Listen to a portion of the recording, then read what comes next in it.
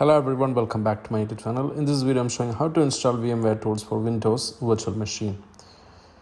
So I already have a Windows machine which is a server, and I want to install the VMware Tools on this particular virtual machine. So right click on this particular VM and click on Install VMware Tools, and after that you need to wait for a few seconds.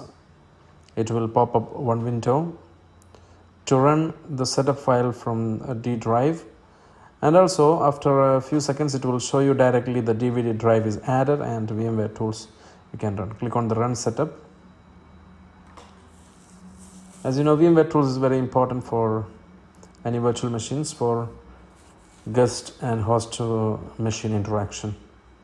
So after that we're gonna install it directly. You can also, if you didn't get any notification, you can directly go to the D drive under my PC and directly run from there as well.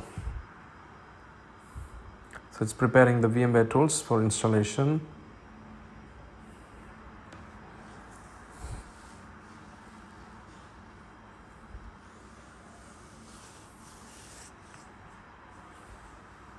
And click on next.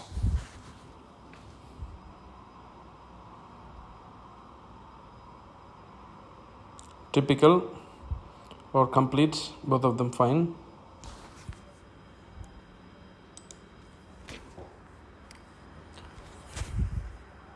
It's installing the features and all.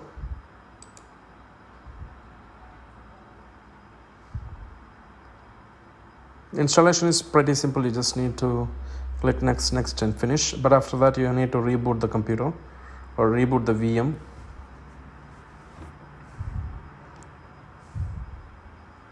This will, once you install the VMware Tools, it will make the interaction much better compared to the previous. So it's rebooting the server or the VM which is inside.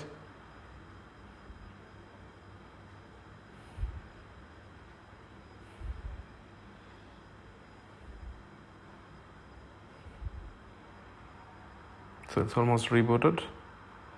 Just we're going to check what are the features we have. We have a lot of features. We can easily move the mouse between the VM and the host machine.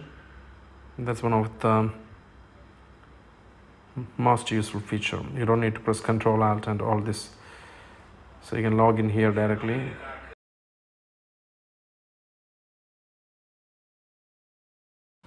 Click on the password and you can directly log in.